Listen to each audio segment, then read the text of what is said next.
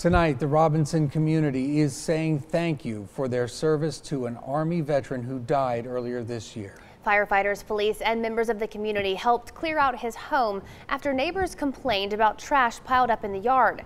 Channel 6 News reporter Jasmin Caldwell was there for day 2 of the cleanup.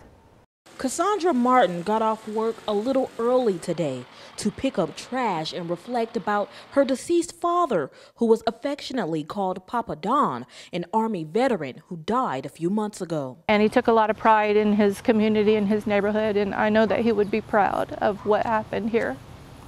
What's happening here is a case of neighbors helping neighbors. When Papa Don died, no one seemed to take interest in his house. It's just a lifetime of my dad's belongings kind of built up. Many neighbors complained, and Cassandra started to get notices from the city. That's when Robinson City Councilmen gathered the community to pitch in and help out. It was important to me to give back to this family, though we didn't know them both before.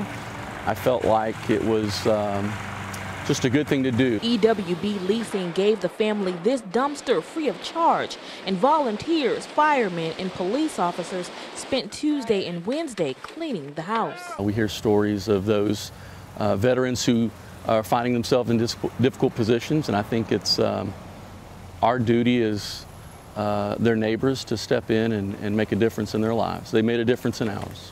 Reporting in Robinson, Jasmin Caldwell, Channel 6 News. Martin says she and her husband are still deciding what to do with their father's home, but they're thankful to the Robinson community for coming together to help.